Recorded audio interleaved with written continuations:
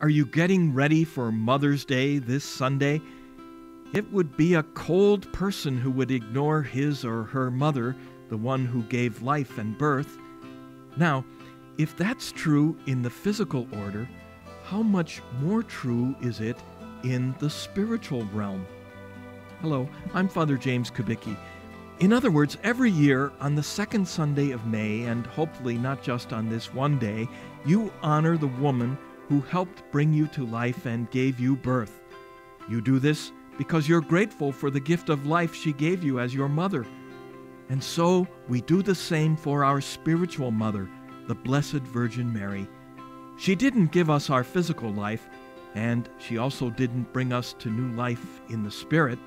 That was the work of Jesus, who died and rose and shared that new life with us in baptism. But Jesus would not have been born so that he could die and rise for us, were it not for his physical mother, Mary. So, in a very real sense, we owe her big time. We owe her for being the mother of our Redeemer and Lord Jesus Christ.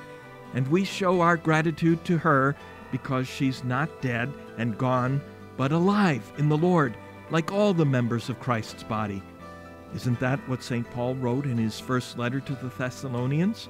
Listen, we do not want you to be unaware, brothers, about those who have fallen asleep, so that you may not grieve like the rest, who have no hope.